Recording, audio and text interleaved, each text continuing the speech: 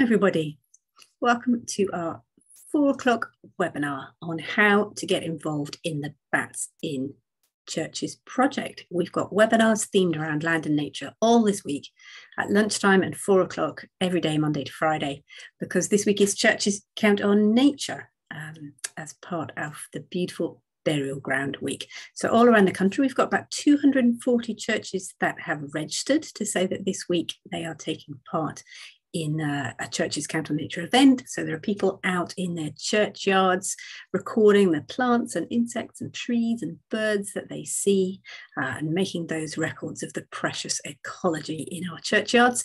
And meantime, we're running the national webinar programme with a whole series of topics on land and nature.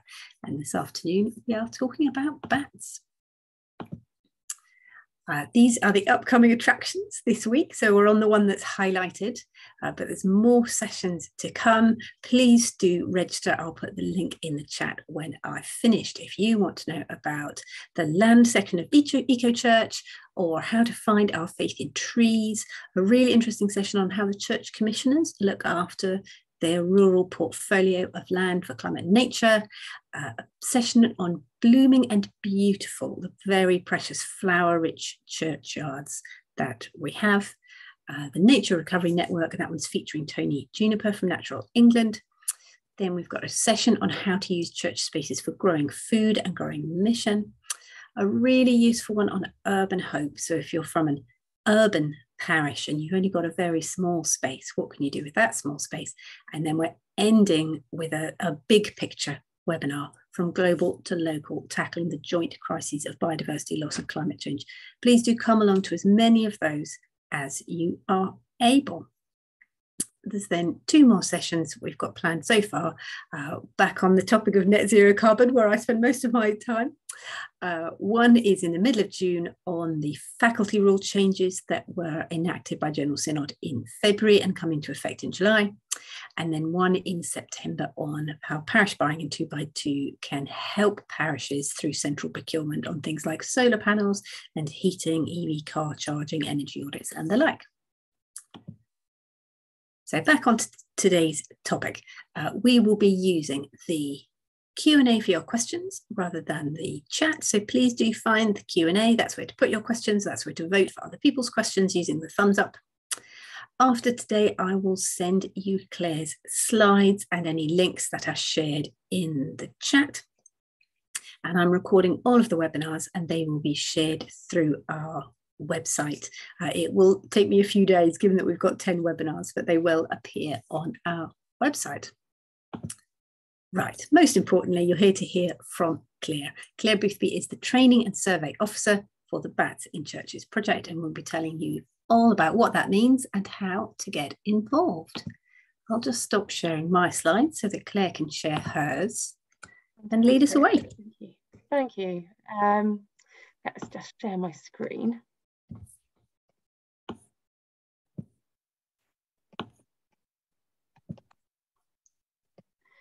Okay, so can everyone see that okay? Looks good to me. Good, fantastic. So hi everyone, thank you. It's great to be here as part of Churches Count on Nature. So thank you, Catherine, for inviting me to speak here. And it's great that, that there's quite a few of us that are here to talk about bats in churches as well. So as Catherine said, I am the Training and Survey Officer for the Bats in Churches project. The Bats in Churches project is a 5-year partnership project. It started in 2019, so we're actually coming into the final phases of it really. So we're in the 4th year. It's mostly funded by the National Lottery Heritage Fund, and it brings together partners across the heritage and conservation sectors.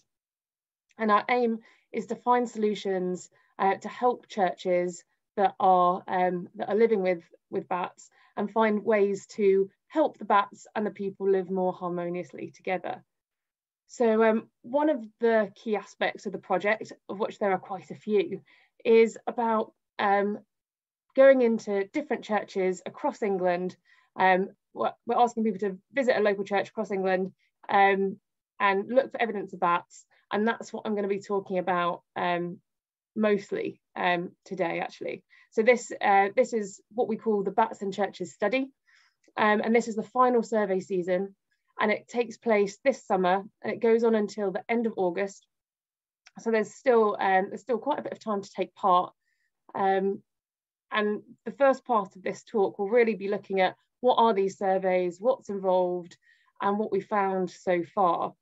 And then we'll move to exploring how to look for evidence of bats in churches, what you're looking for, and where to look. Before I go on to this, though, I don't want to assume that anyone's heard of the Bats in Churches project before.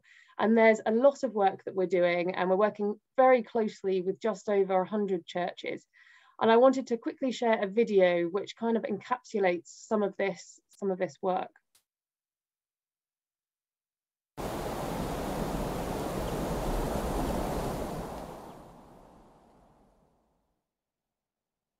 We love conservation. We love the environment and conservation and looking after God's world. It's living with the effects of having some of the conservation within the building. It's not like having them in your loft at home, for example. It's more like having them in your dining room.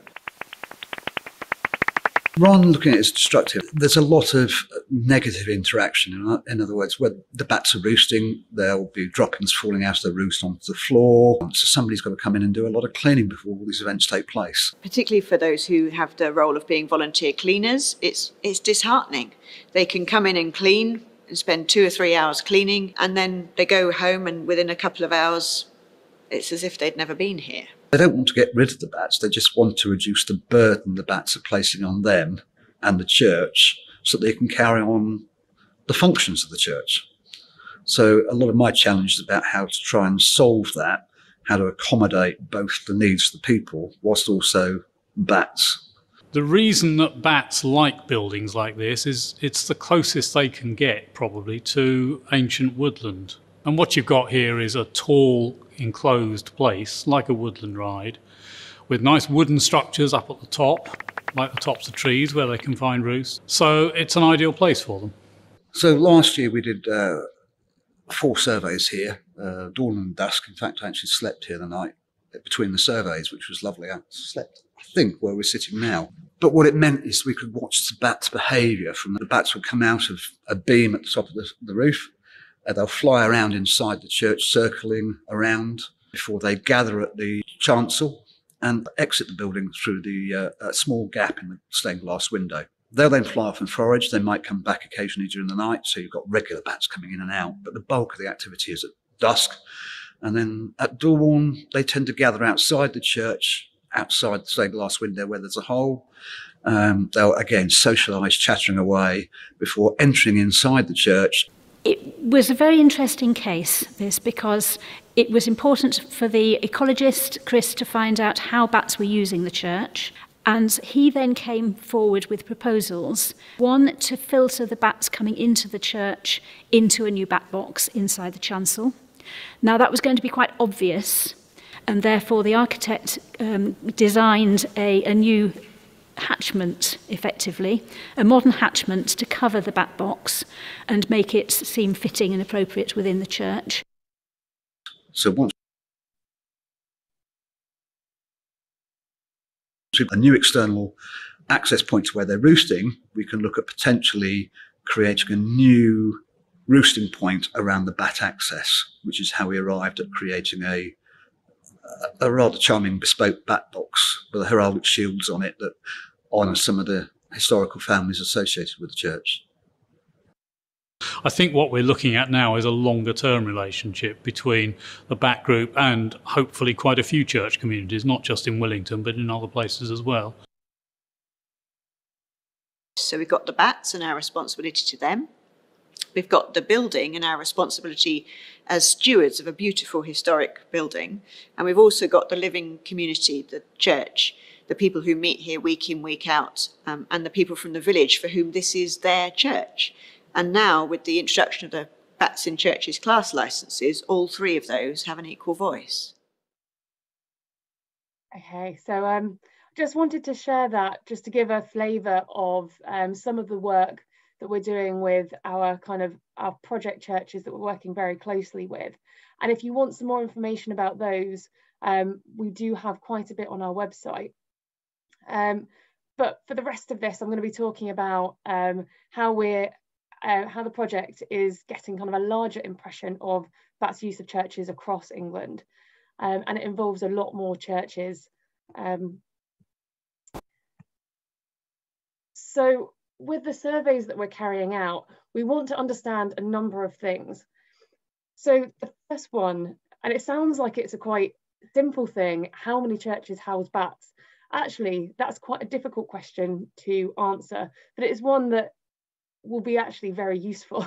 So Bat Conservation Trust did some work in the 90s, and it suggested that the older churches, the pre-16th century churches, were more likely to house bats. And they suggested that at least 60% of our pre-16th century churches housed bat roosts. But that was 3 decades ago. So what has happened in this time? Are there going to be more churches that house bats? Are there going to be fewer churches? But one thing that we'd really like to do is to drill down a bit further and look at why. Why do some churches house bats and not others? And we're going to be looking at a few different factors here. So I've mentioned age. We think age of church is going to be, we believe, quite a major factor. But also we'll look at things like the surrounding landscape, potential disruption. How often is the church used and by how many people? Are there external lights and how often are they on? And also building materials.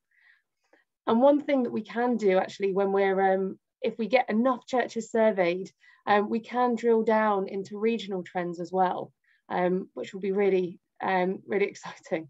And by doing this, we will be able to find information that helps both the conservation of bats, but also provides better information and better advice for those caring for church buildings. One other thing that we're really wanting to look at is the perspectives of those caring for churches. And we are also carrying out a questionnaire very similar to the one that was sent around to churches in the 1990s. And we want to see whether perspectives around bats have changed at all in the 30 years since these questionnaires were last sent out. Is there more positivity towards bats? And also this will help us focus in on the future, future activities and resources, etc., that we can provide for those caring for churches to help support them and to help them support them with their bat roosts. So to do this, we're running 2 different surveys, and they can both be carried out by anyone. So you don't need to have experience of or prior knowledge of bat surveys. So everyone can get involved. And the first is the National Bats in Churches study. Now this is a random sample of 1,000 churches across England. And for this survey, we ask that you borrow equipment from us, that you visit the church, you take some photos, you look around the main church interior to look for evidence of bats. And by evidence of bats, that primarily means bat droppings and evidence of bat urine. And carry out a questionnaire with your church contacts. If you are a church warden or you're on the PCC, this might be a really easy thing to do. But then we'll also ask that you put out a bat detector, and this will be our bat detector, place it in the chancel for a couple of nights and send it back to us. And we also ask that you collect any bat droppings you find for DNA analysis. And through the calls, through the bat detector and any recordings we find, and through the DNA analysis of the droppings, we'll be able to share with you the species of bat that are using the church, if indeed bats are using the church. The second survey that we're doing is church bat detectives. So if there's no National Bats in Churches study sites near you, you can still help us with church bat detectors. And this is for all other churches in England that are Church of England or Churches Conservation Trust. And again, it's exactly the same. It's a daytime visit to the church to look for evidence of bats and the questionnaire. And the important thing here is that you don't have to book equipment. It is just looking out for bat evidence. And it's quite important actually to say here that we're really interested whether there's bat evidence or not. So if you're interested in surveying your local church, but you don't think that there will be evidence of bats, please do still include it, because that's still an important record for us. And I'm just going to play a small video now of what you'd be doing.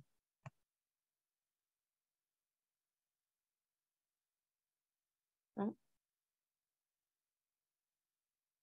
She says, hopefully I'll play it.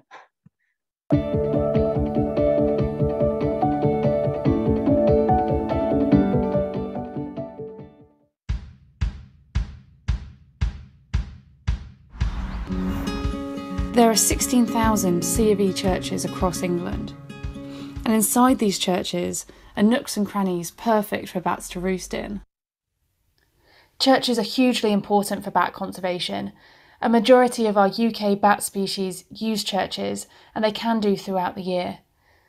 All of our 17 breeding species of bat are protected here in the UK, following huge declines over the last century. Churches themselves are also incredibly valuable, as places of worship, but also as pieces of history. We have to work together to help both the conservation of our natural and our built heritage. We know that bats can make good use of churches, but we don't really know how important churches are on a national scale for our bats. But you can help us find out and bridge this knowledge gap. So these surveys will help us explore questions like, how many churches have bat roosts in the summer? What are the factors that affect bats' use of churches? And importantly, what are the perspectives of the people that are living with bats in their churches, those people that are cleaning up the droppings that they leave behind? To take part, you simply need to register, select a church of your choosing, and arrange to visit once over the summer to look for evidence of bats, and also to go through a questionnaire with your church contact. Everyone is welcome to take part, so don't worry if you've never worked with bats before. We'll show you how to find those telltale clues that bats are using the church. All you need is enthusiasm and to be understanding of the church perspective. By joining our team, you'll contribute to meaningful research that will create guidance for the conservation of bats and also allow us to better support churches.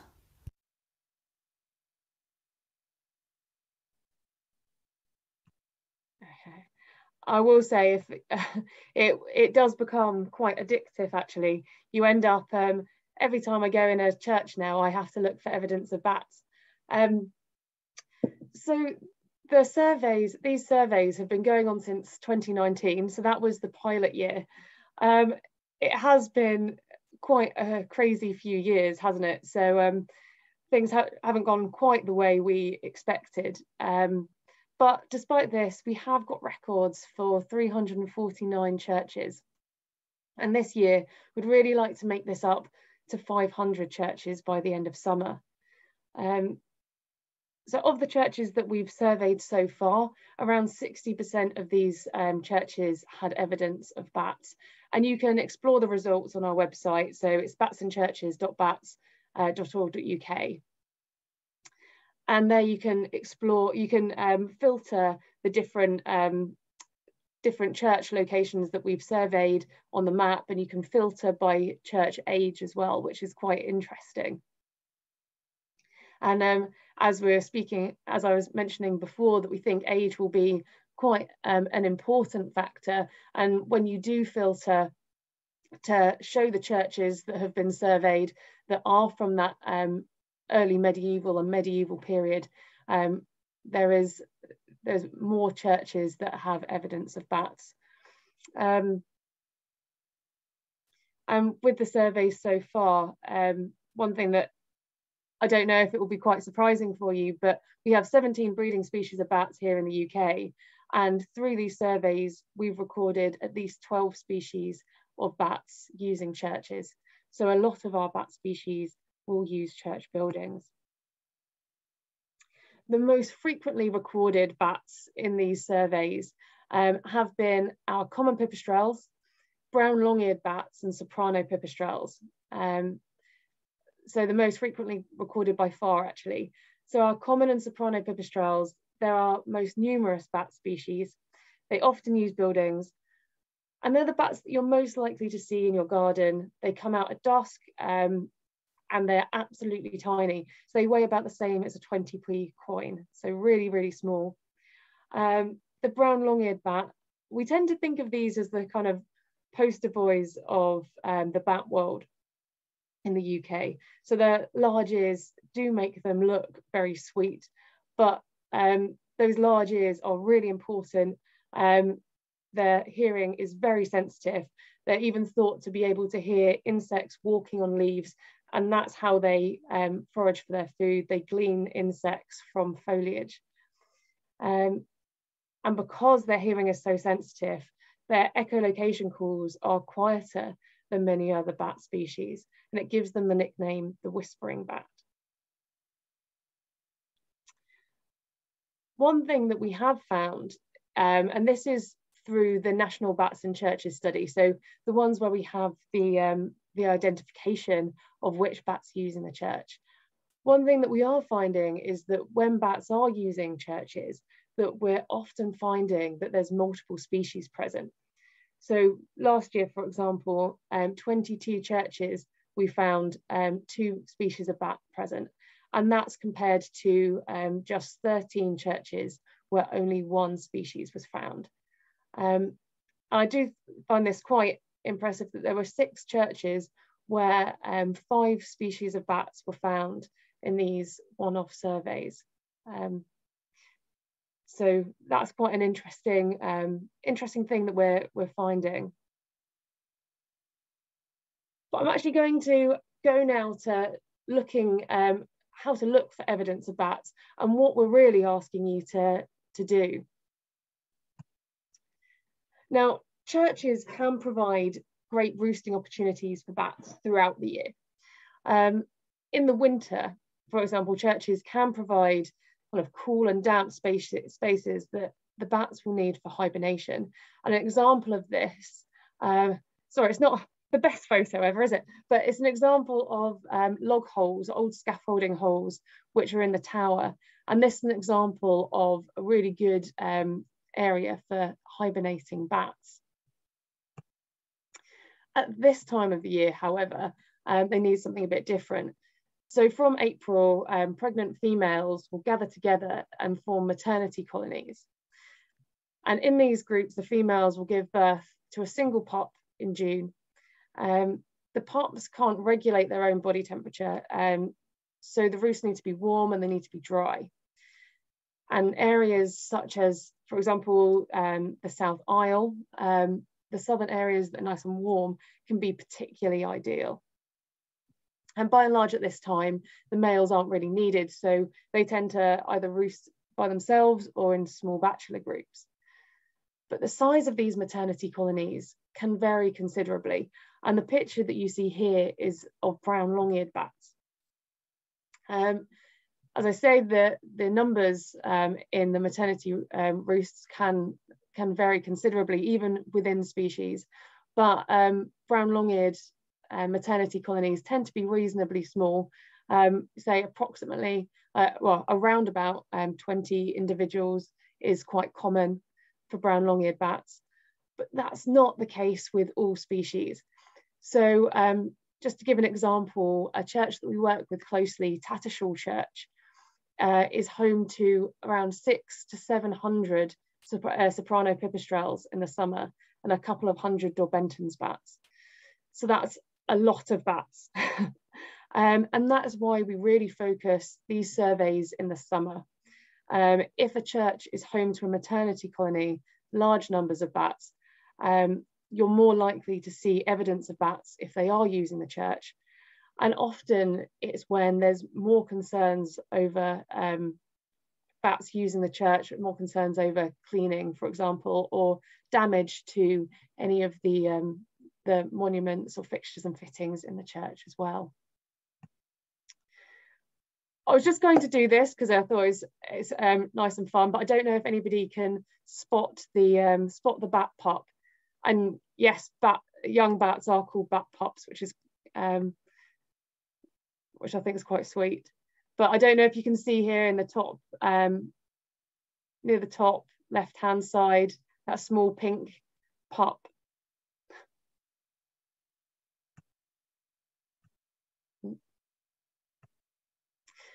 Okay, so as you heard in that video, that churches can make fantastic roosting locations for bats. So it's not surprising, I suppose, that we find so many of our churches house bats. This example, I think, is Holme Hale Church in Norfolk. And you can see that the roof structure gives lots of features, gaps and cracks and crevices for bats to be able to roost in, which is quite similar to a mature woodland. And this particular church is home to a colony of Natterer's bats. So this maternity colony of Natterer's bats, they roost between the ridge, rafters and boarding of this roof. And you can kind of see discoloration to some of that woodwork. And that's actually the bat urine that's caused that discoloration. I'll just show you what a Natterer's bat looks like. But Natterer's bats Natterer's bats often use church buildings. And we do know that some of our churches are of international importance for Natterer's bats.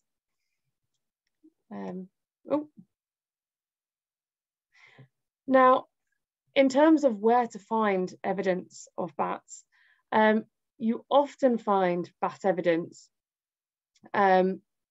where there is basically underneath their roosting locations or access points. And this example is a chancel arch. So there's often where the roof of the nave meets the chancel, there's often a gap. I'm not sure how clearly you can see this there, but where the wood meets the stone, there's often a gap, and that's perfect for the pipistrelles, brown long-eareds, and Natterer's bats. And if you're eagle-eyed, you might be able to see some black dots underneath, and they're bat droppings underneath the roost. And other examples of features that may be used by bats, to the left, you've got this vertical timber post. Again, you can see that there is a gap between the wooden post and where it meets the wall. And this could be used by bats. So if you see something like this, it's worth having a look on the wall. If other droppings clung to the wall, are there droppings below it? Other things like these timber joints can be really good for small numbers of bats as well. Again, if you see any features like this, it's worth looking underneath or below to see if there's any evidence, any bat droppings. Now, there's lots of different ways bats can get into churches. You saw in that initial video that I showed the bats getting in via a missing pane of stained glass. One of the ways that we often see bats entering churches or leaving churches is actually the gap over the door. And this example is from Tattershall. She says, there you go. It's a video taken by one of the ecologists that we work closely with, Barry Collins.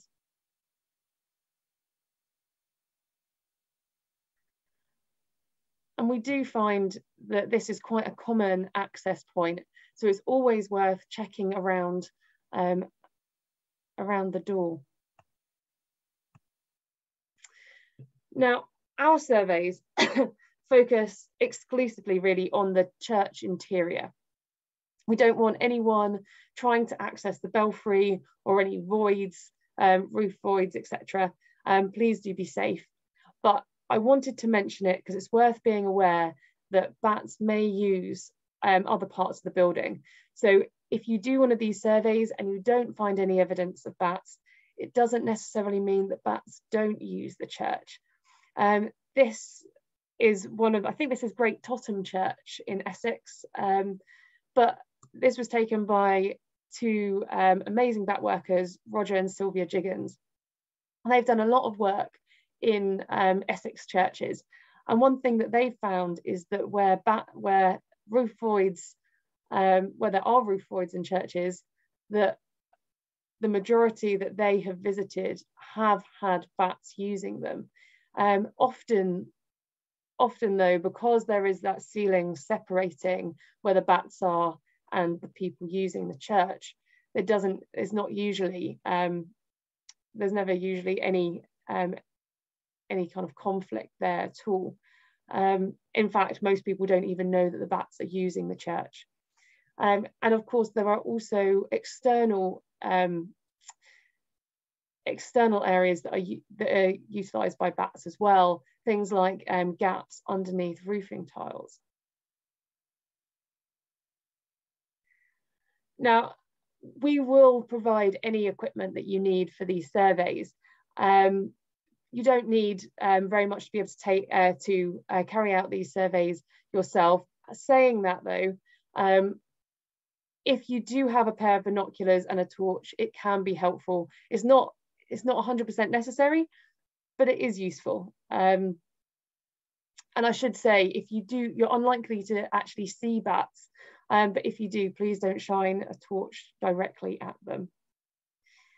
The reason why I say that it can sometimes be useful, obviously churches are big buildings, and sometimes it's quite useful to be able to have a look at the walls, and often it can be quite a way up, can't it? So this is an example. It's another church in Norfolk. I can't remember the name of this church, but you can see again a gap between the wood and the stone, and this is where the bats have been roosting, and you can see underneath it's peppered with bat droppings. Now, this is really what the bat droppings look like. They are about 1 centimetre in length.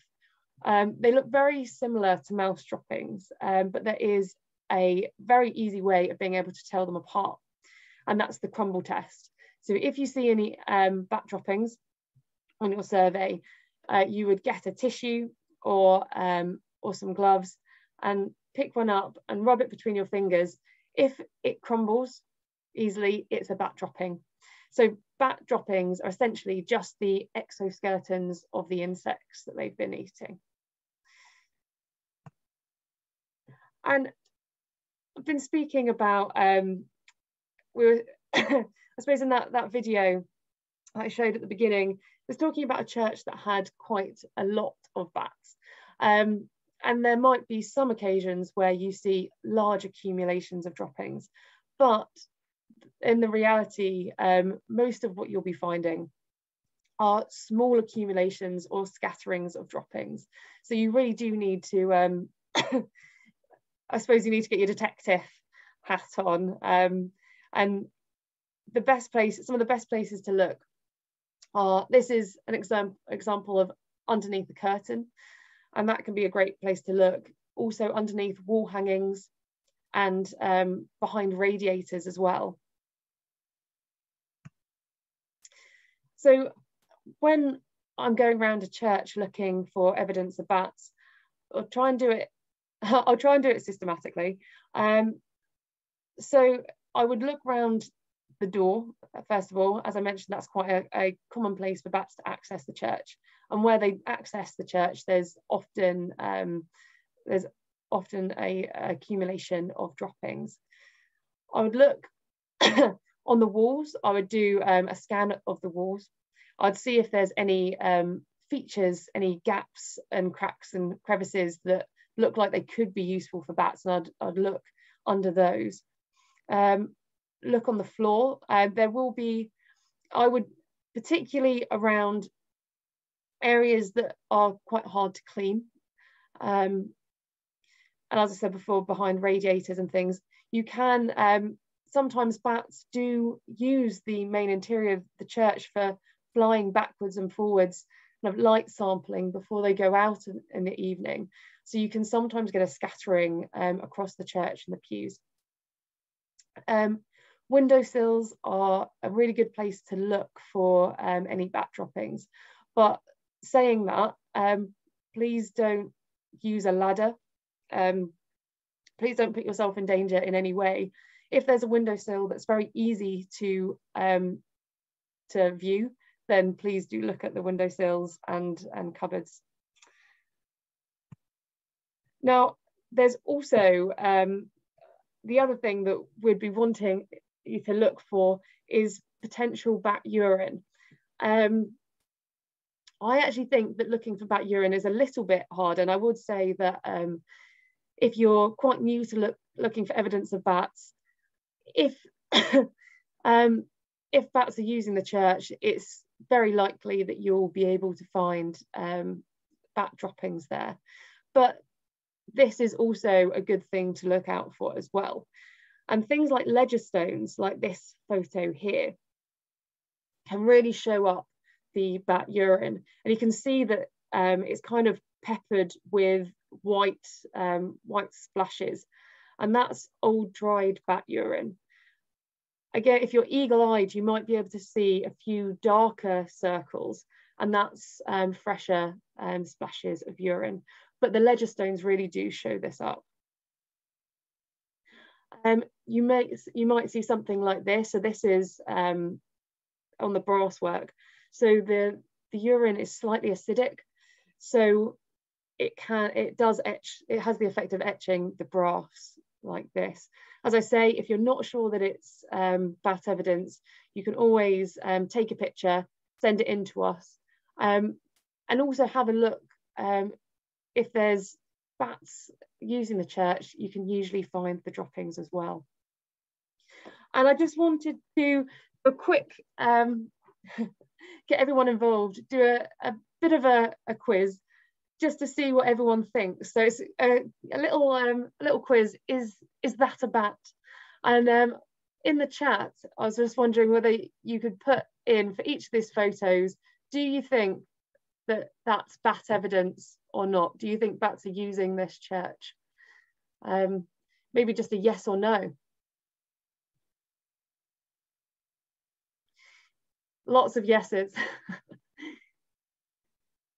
So yes, yeah. So you're seeing here the marks, the urine marks there. So well done, everyone. The next one, is that a bat?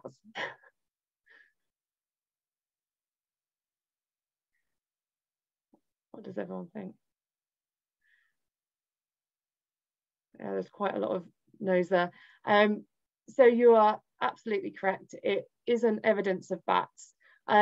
This is damage. This was a photo shared by our heritage advisor from Churches Conservation Trust. I think that this was due to humidity, but it wasn't caused by bats.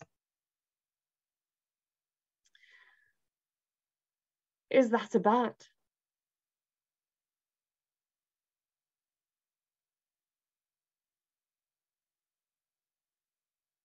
Yeah, lots of yeses. Yes, yeah, this was a photo taken by Shirley Thompson in a church in Kent, and the bats were roosting in the porch. And I know you have to kind of squint a little bit, but there are black dots. There are you can just about see the droppings on the wall. Okay, is that a bat?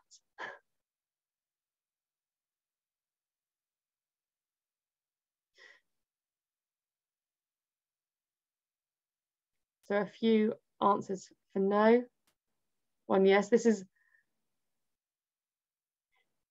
Yeah, James has got it. This one is a little bit difficult because it does look like bat evidence, but actually it's wax stains. That was a little bit, that is a difficult one, but this was actually wax stains from the candles. There's just a couple more, I promise. Is that a bat?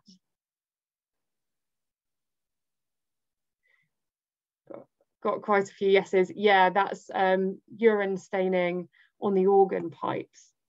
I think this is the last one. What does everyone think? Is it a bat? Is it bat evidence, I should say? Yeah, there's lots of yeses. There is quite a lot of insect debris there as well, but there are bat droppings there, most definitely. And again, if you are ever in doubt, it's worth doing the crumble test.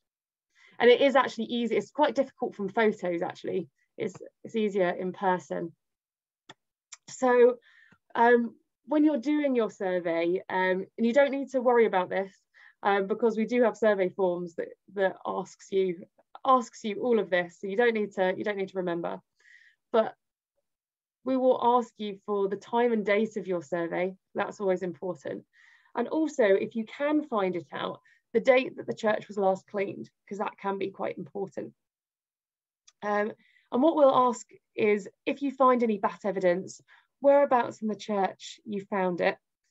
And I think a lot of you will know churches quite well, but if you are unsure about the areas of a church, then we do have some further information for you, and I can put the link in the chat in a bit. We'll ask you the type of evidence that you found. So was it droppings? Was it urine? Hopefully you don't find a dead bat, but there is a possibility. And we'll ask, if you can, to take a photo of the evidence. And if droppings, how many of them? And don't worry, we're not expecting anyone to sit there and count the number of droppings. That would be crazy. But just a rough idea: 1 to 10, 11 to 100, over 100. But it's a rough idea, really. And if you're taking part in our National Bats in Churches study, where you have equipment from us, we'll also ask you to collect those droppings for DNA analysis as well.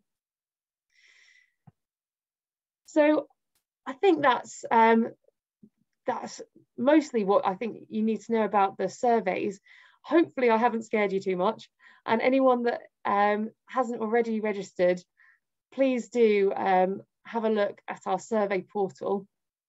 So it's batsandchurches.bats.org.uk, and there's the option to sign, the option to join the survey here.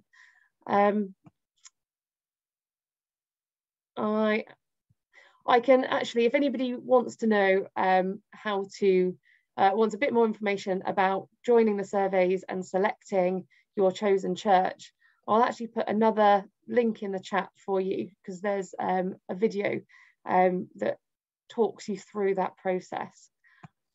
And last but not least, I just wanted to share some of the resources from the Bats and Churches website that you might be interested in. So there's lots of events happening.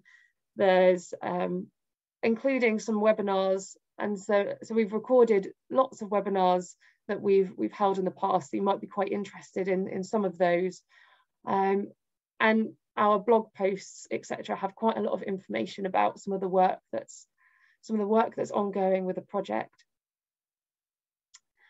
And then I think I'm happy to take any questions.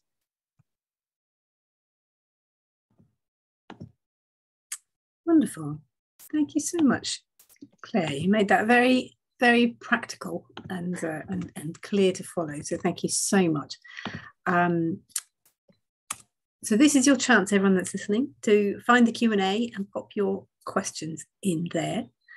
Got one question so far. If you are surveying 2 or 3 churches, can you use the same equipment, or do you have to get 3 different pieces of equipment? It's a good question. The bat detectors that we send out to you, this is quite a practical answer here.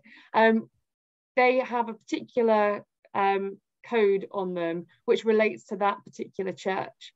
So we would send you out a different bat detector for each church, and the same with the vials. So we put the particular church code. So every church, every COV church has a unique church code, and we will put that unique church code on each of the vials that you collect. And that way we know which vials and which bat detectors from which church. So we would send you out, we could send it out in one parcel if that's easier, but we would send you out 3. Makes sense. Yeah. And I think that you said, so when people go on to the batsandchurches.bats.org.uk website and say that they're interested, they can look there and see if there's a church that needs doing, can't they? Yes, most definitely. And I've actually put a link in the chat now of how to join and select a church. And there's over 16,000 COV churches, so I'm sure that there'll be plenty of churches to select near you. Lovely. So there's a question from Ellen. If you're putting equipment in church for 2 nights, does it have to stay there for the whole period, or can you take it away in the day in between the 2 nights if the church needs to be open during the day? Yeah, you know, you can most definitely do that. It's only set to record in the evening, so it comes on at 7:15 in the evening and records until 6:30. So you're more than welcome to take that away. At the same time, in a lot of churches, we have just kept it out, and we haven't had any that have been stolen. But it is the project is happy to, if that happens, it's we understand there's a risk of that. How big are they? Are we talking like sort of matchboxy kind of sized? I'm just thinking if I have one here to show. I do. So the ones that we're using are called, oh, I can't quite see, Pearsonics. So reasonably big. So the size of a paperback book, I would say that looks like. Yeah, maybe just a little bit smaller than a paperback. Compare the two.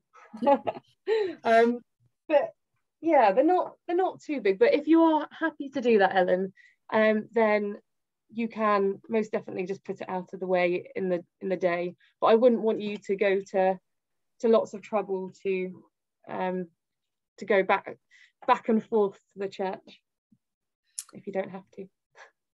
And next sort of related question, do I have to go back to the church in between the 2 nights to remove the detector, or can I leave it in place? So that's the same thing, it can be left. It sounds like they're almost opposite questions, aren't they? One saying, do I have to get it, and one saying that they're worried about it, but it's whatever suits them and their circumstances. Yes, yeah, most definitely. And I know that, so I mean, it also depends, I suppose, how the church is being used and whether they want a bat detector in the chancel during the day. Yeah. But yes, either way, what's better for you, and you could do either. Sorry, this is my question rather than one that's from there, but do the bats' behaviour alter depending on whether the church is being used or not by people? So is it better does it matter which day of the week you leave it for the 2 days? No, we don't think so, actually. I can imagine that it would be best if there's an evening concert or anything happening at the church, please don't leave it in for those nights, because all we'll get is recordings of people, and we don't want to record people. But no, we don't think there is, but we will be looking, that will be kind of exploring those kind of questions with the records from these surveys.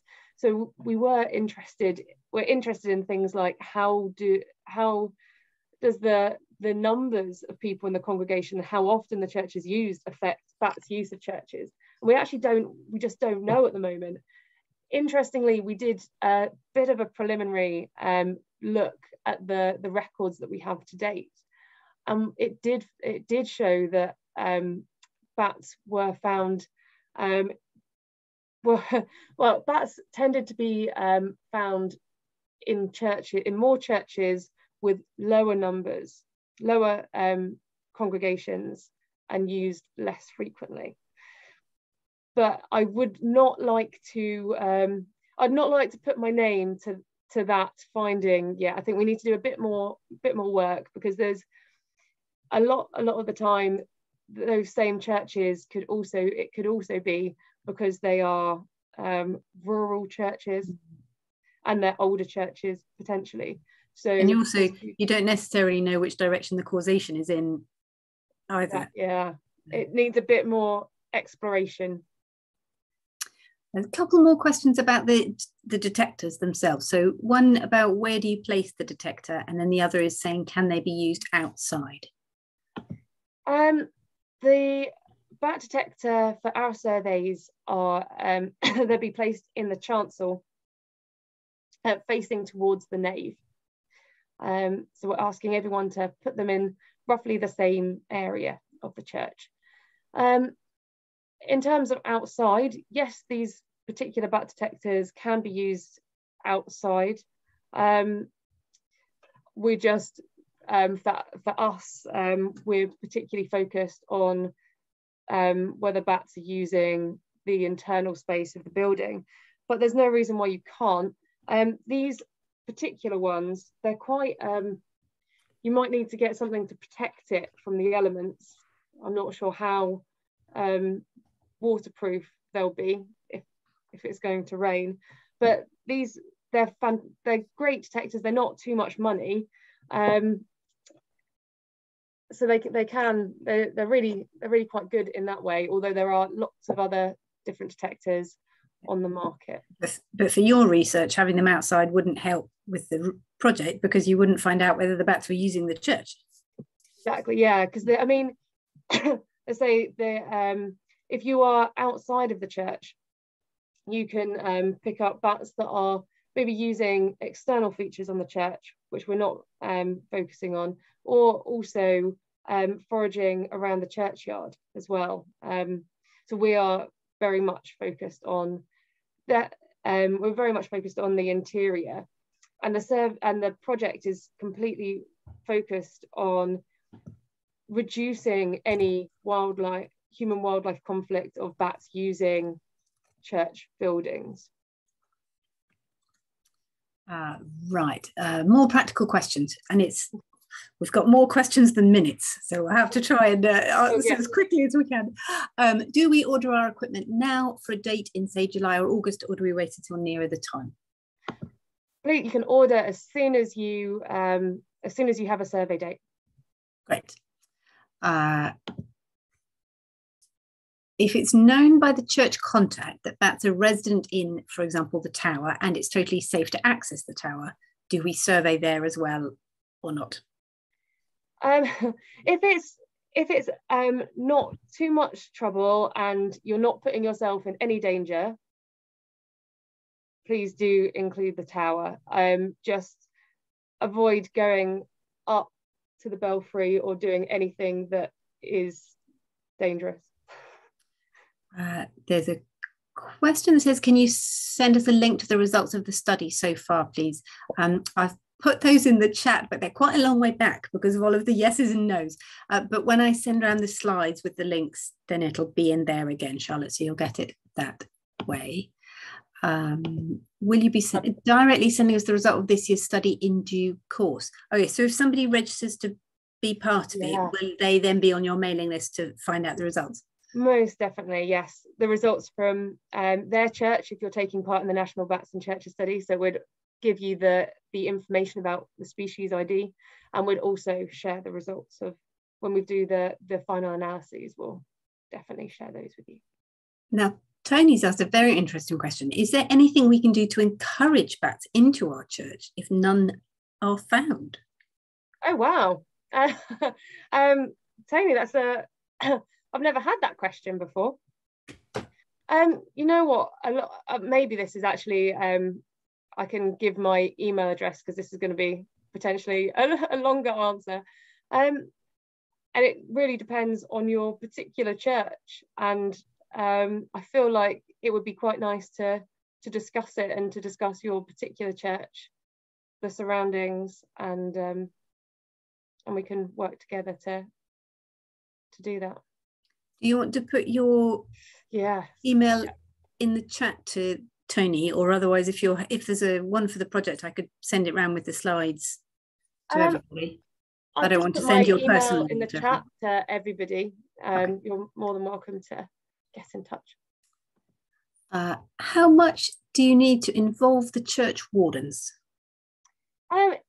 It's always obviously it's important to contact the church wardens or the rector, the incumbent, or the church wardens, or somebody on the PCC, just so they're happy that you're visiting the church, and also to carry out the questionnaire, because that is really important. They don't have to necessarily be there while you are carrying out a BAT evidence survey. Saying that, though, this is I didn't put this in the body of the webinar, but importantly, for safety reasons, it's useful for there to be 2 people in the church doing that.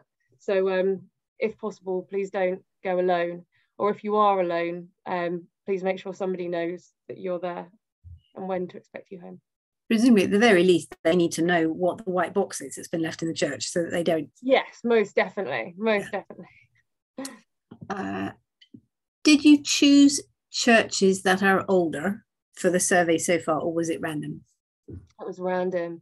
So the National Bats and Churches study is there are 1,000 churches that we sampled. That was it's a randomly stratified sample. So it's the age structure in our random sample reflects the church heritage record. So in the church heritage record, about 50% of churches are from that kind of medieval period, the older churches. So 50% of our random sample reflect that, and that allows us to be able to say something about C of E churches, that they're representative. Yeah. Right, and then there are 2 questions that have actually been popped into the chat. One is saying our church has a ceiling, an internal ceiling, so there won't be any urine or droppings. Is it still worth looking around the building for physical signs? We're certain that we have bats in the churchyard. No, I think most definitely it would be really important to include it. If you don't, there's actually within the questionnaire, we ask, does your church have a roof void? And it will be one of the things that we'll be looking at is just that, really. If there's the presence of a roof void, are we actually finding that there's fewer churches than with BAT evidence, if that makes any sense? Mm-hmm. And of course, it's not inconceivable that bats use the main body of the church and and a roof void. So it's definitely worth doing it. And as I say, no records of no BAT evidence is just as important for the study as records of BAT evidence as well.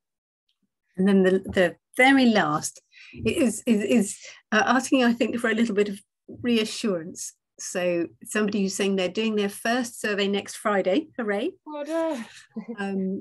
But the church has voiced some concern that bats, if they found them, would be a pain, extra admin and stuff. And what's the reassurance for coping with this if we do find bats? Yes, so all I can say there is that if the person that you're speaking to during the questionnaire isn't necessarily a big fan of bats, just listen, be understanding. Often just listening can really help. In terms of, I think there's a lot of worries around what having bats in the church may mean.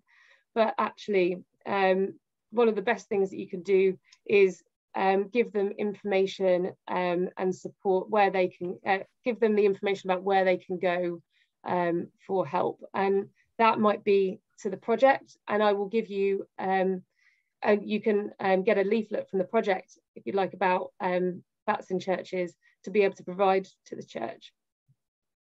But also information about other support out there. And the one that I would really recommend giving information about is the free National Bat Helpline. And that's a great place to turn for any, it's a free service. If the church has any worries about what that might mean, then the National Bat Advice Service is a really good place to go. The important thing is that having bats in the church, finding bats in the church, doesn't necessarily mean any changes to the way that they're using the church at all. And we would recommend, so yeah, oh, thank you, Catherine, for putting the National Bat Helpline link in there.